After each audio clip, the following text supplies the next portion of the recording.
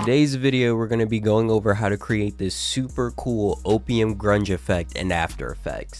So the first thing you're going to want to do is add noise, and you're going to turn the amount of noise up. Now you can play around with this amount. For this video, I'm going to do about 62%. You can choose to use or not use colored noise. I find that when clips have color, it's better to use color noise, and if you're doing something more black and white, you wouldn't use color noise. Next thing you want to do is grab mosaic. You're going to change the horizontal blocks to 750 and the vertical blocks to 100.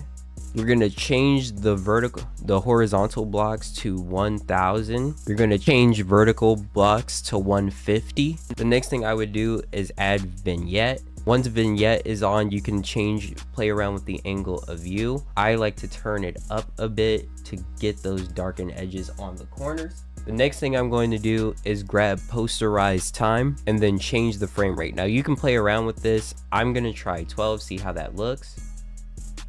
That moves a little too fast for me, so what I'm going to do is I'm going to change it to 16. That looks pretty good. The next thing I'm going to do is grab the curves adjustment, and we're going to put 2 points. I would adjust my highlights to bring them up higher like this, and then I would bring this a bit lower to give it a more little contrasty look.